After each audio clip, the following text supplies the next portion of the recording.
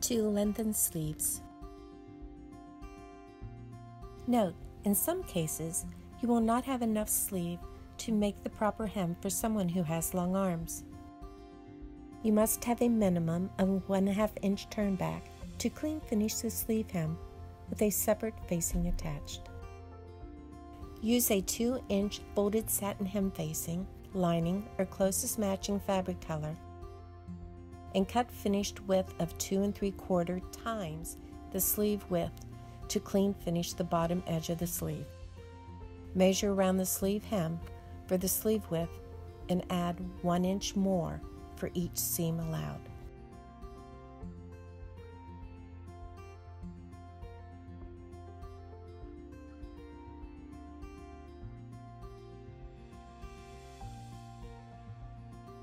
Match the cut piece to sleeve inseam.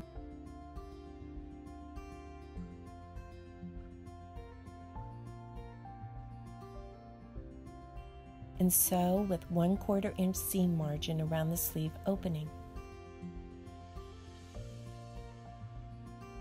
You will have the option to press the facing flat with sleeve hem or use your fingers to keep seams flat as you complete the facing with 1/8 inch edge stitching.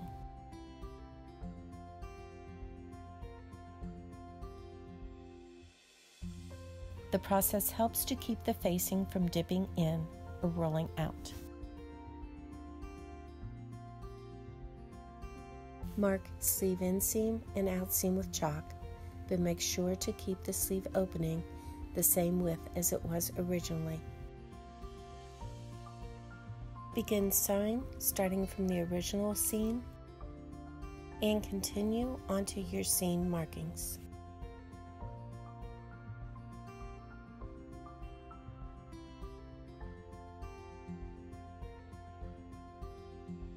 Make sure the facing seams match to ensure an even turn up for hem allowance.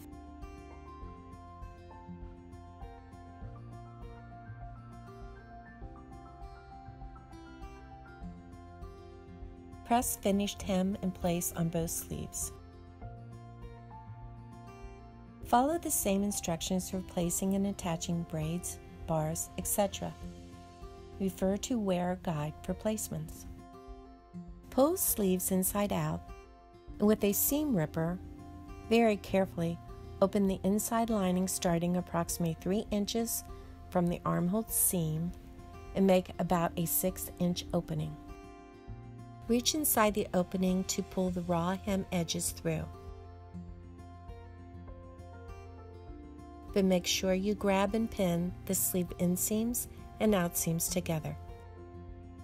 Make sure nothing is twisting.